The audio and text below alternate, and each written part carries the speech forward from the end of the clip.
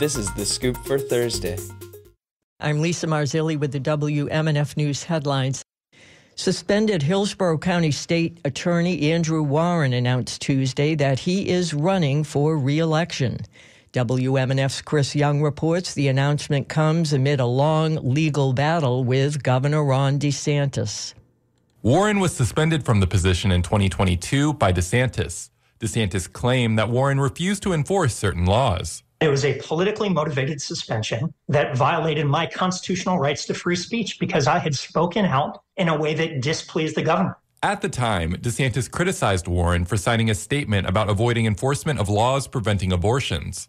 I'm proudly and openly pro-choice. Warren says the most recent change in his legal case against DeSantis was what led him to finally decide to run in the election. The federal court affirmed that the suspension was illegal and that the courts have the power to reinstate me. Is Warren worried that if he gets elected, DeSantis will just suspend him again? I can't speculate on, what political stunts the governor may pull in the future. But after a court has said clearly that this was illegal, then, intentionally violating somebody's constitutional rights is a crime. Current Hillsborough State Attorney Susie Lopez is also running for the seat. The governor-appointed state attorney says she is not surprised by the announcement. Mr. Warren did file in October, and so today is, quite frankly, another day at the office. Democratic candidate Elizabeth Martinez-Strauss has also filed to run. The general election is November 5th. For WMNF News, I'm Chris Young.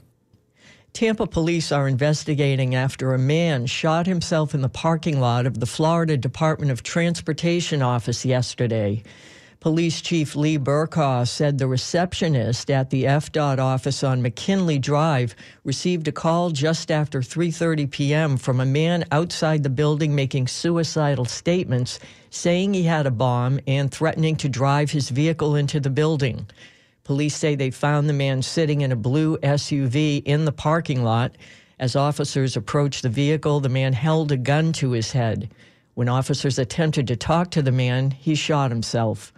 Burkaw said the Tampa police bomb team was dispatched to the scene and upon searching the vehicle found suspicious items, including gas and wire. So we've identified multiple handguns. We've identified multiple high-capacity magazines, multiple tanks of gas inside the car, and we're still working with the bomb team to identify more items in the car. It's clear that this subject was here to cause harm. Burkaw said the man was 60 years old but did not release further details about his identity. He also praised the receptionist for de-escalating the situation.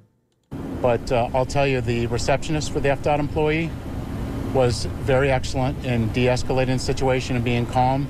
So until our officers got here, he was able to prevent something from happening. The FDOT and Florida Highway Patrol offices were both evacuated. Alerts were also sent out to the nearby USF community, warning of police activity in the area, both through text and flashing screens on campus. Hillsborough County residents will get to decide whether to renew the community investment tax this November. After discussion at a public hearing yesterday, commissioners decided in a bipartisan compromise that the next version of the half-penny sales tax will last 15 years, with schools getting 5% of the funds.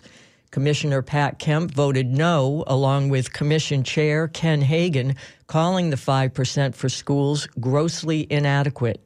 Commissioners also voted 6-1 that 30% of the projects funded by the tax must be pay-as-you-go and that the county can borrow against 70%. The original CIT, approved by voters in 1996, funded projects across the county, including transportation, infrastructure, education, and Raymond James Stadium. It's going to be mostly sunny today with a high of 87. Overnight lows will be in the upper 60s, and the same forecast is on tap for Friday. I'm Lisa Marzilli with the WMNF News headlines. This is The Scoop, recorded at WMNF Tampa.